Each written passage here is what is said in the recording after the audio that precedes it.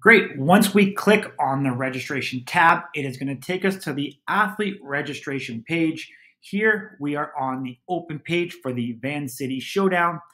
All of the outlets that have a red asterisk beside it must be filled out in order to move forward with the registration process. So we have your name, date of birth, email, phone number.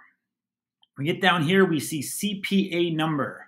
This is the Canadian Physique Alliance number that you just registered for in the previous video. If you have not done so and you came across this video without it, you can click here on the CPA website. To be able to get that, you will need to enter it in order to register for the show itself. Down below here, we have a bunch of elective fields. These are for the MC, and they are for the commentator of the live stream to be able to introduce you and give props to the people that have helped you get to the stage. So make sure you put this information in if you have it. Things like Instagram, Twitter, YouTube.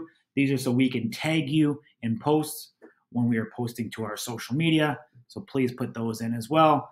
Trainer, gym name, occupation, all things that give us a little bit of background about you as you are coming into the show. Make sure you don't forget, select your t-shirt size.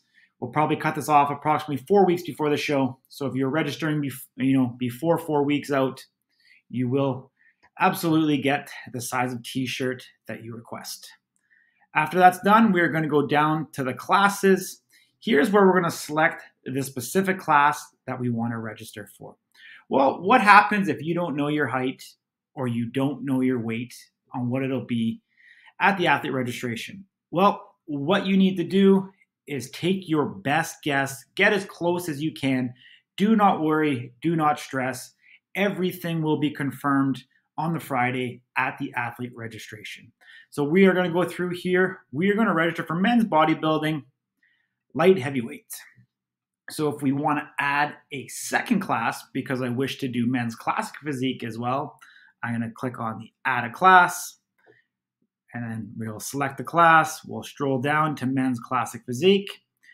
I'm going to take the height that I believe I fall within. So we can add or remove as many classes as we'd like.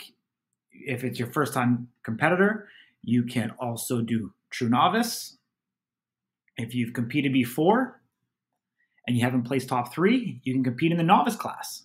If you are of an age-specific class, so for men's bodybuilding, we have 40 plus, 50 plus. We could also do those as well. You can compete and cross over in as many categories as you would like as part of the Canadian Physique Alliance. So once we have all of the classes here that we want to register for, we click on the terms and conditions, and then we proceed for the confirmation. If we've missed anything, we will get a pop-up window telling us what specifically we need to do in order to move forward. The next screen will be the payment portal of it. It'll take you to pay for it, and then it'll email you a confirmation of your show registration.